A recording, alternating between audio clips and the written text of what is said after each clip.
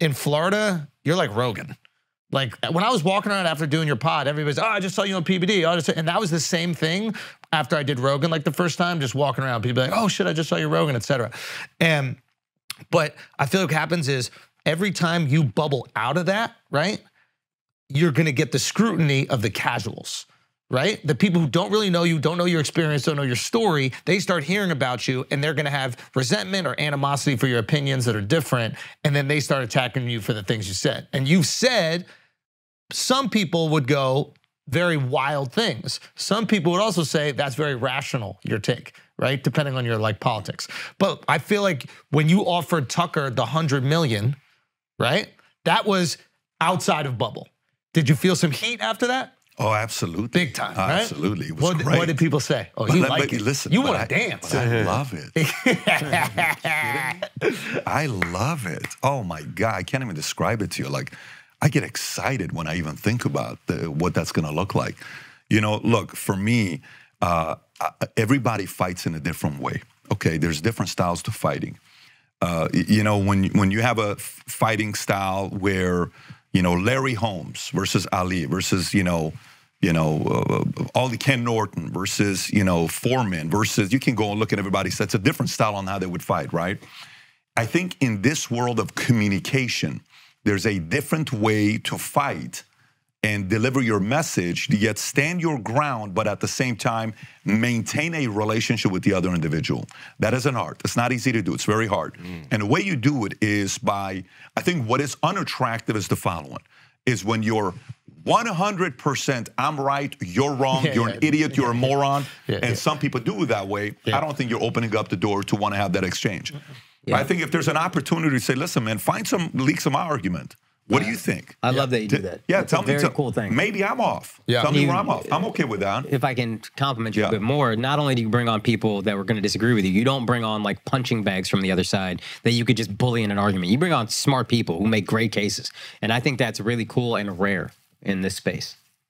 And going off what Andrew said about you get hate from the general audience that doesn't necessarily know you, how would you describe yourself?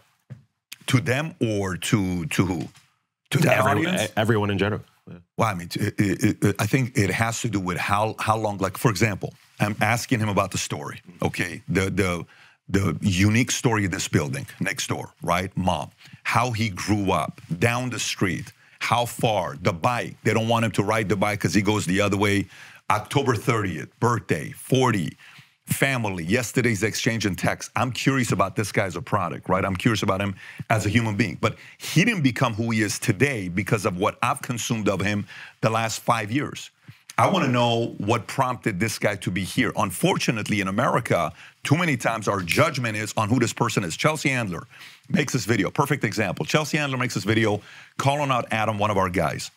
And she says, whoa, look at this guy, alpha. Trust me, you are definitely not an alpha. He gives me the SDE energy. And trust me, I can tell you for a fact, this guy on Alpha Motivation Zero, you're not alpha. This is coming from an alpha. You're a zero is what you are. So she calls him out and she talks about the fact that it's incredible to be childless. It's phenomenal to wake up and not have any kids, have sex with anybody you want, drink as much alcohol. All this shit she says. Video goes viral, 50 million views on Twitter, right? Whatever the number is. Okay, so the average girl is gonna watch that and say what? That's right, screw that STE.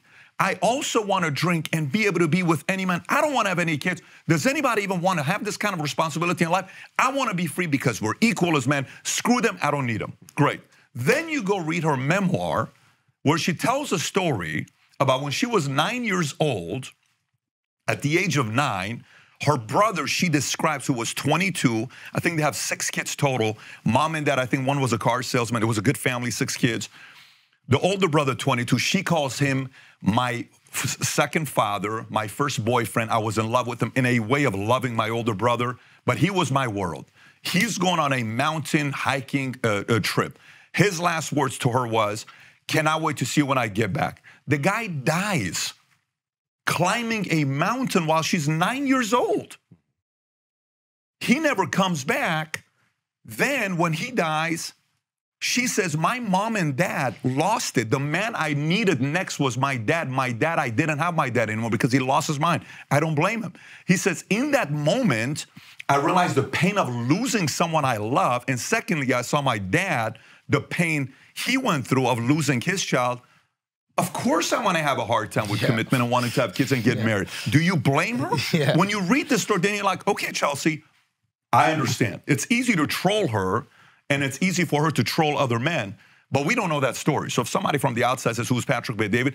Here's a rich guy. He's probably raised in a, I remember there was a time in the third year of the insurance company, I was paying comp more than my competitors were. A rumor started circulating saying Pat's linked to oil money. And you know what I did with that rumor? I ran with it. I said, you're right, I have oil money. I can pay the kind of money you can't pay. I don't have oil money. My dad worked at a 99-cent store in Inglewood by Great Western for 15 years, but I love that rumor, so I ran with it. So if somebody doesn't know your story, great. You can say what you can say. So if I face opposition, I tell them, how much you know about me? Tell me your story. Tell me about your upbringing. Why did you come to the conclusion of the opinions that you have today? Tell me. I remember when this happened, that, okay, great. Can I tell you why I came to this conclusion? Yes. Here's mine. Is it fair that we have different reasons why we came to this conclusion? You had life-changing experiences, I did as well. How about we respect each other? Let me make my case to you. You make your case to me. Let's see if anybody can persuade the other person. You're game with that? Let's have a civil conversation. So that's typically what happens when I face somebody that fully disagrees with some of my views. Who has fully disagreed? I mean, and it's not even, you'd be amazed. They'll come to me and say, hey, you're supportive of Trump on what he does. And I see you're MAGA. I'm like, I've never worn a MAGA hat. I'm not a Trump guy. Yeah. I'm a guy that That's the only thing I don't like about you. The fact you're right about everything else, but Trump side. the Trump thing, by the way, I got to tell you, dude, one thing, I got to respect the group you guys got here. For the record, Andrew's never worn a MAGA hat because he doesn't want to cover the hair. This is the part that I was so impressed with your group. I got an email, just so everybody's wondering why I'm dressed like this. These guys run a tight shop. Email came in. Pat has to wear a three-piece suit with a tie. I had to come here 9:30 in the morning, 2 hours of makeup. Couldn't believe that. Obviously. But you want to be president or not? The flag I saw, the big MAGA flag I saw in your building here impressed the living crap out of me. Soho, New York. I got to tell you. That's ballsy. And by the way, it's so ballsy, they have it on the window for people that are walking by to see it. That's when you know and what you do they do? They pay homage. They love it. They pay homage. With the eggs they were throwing back, it was very impressive. The Mexican ladies at the Virgin. So impressed. They had it right next to the Pride flag. So it's like, it's a MAGA Pride flag. Make America gay again. Let's go, baby. That's what it is. We're making America gay again down here.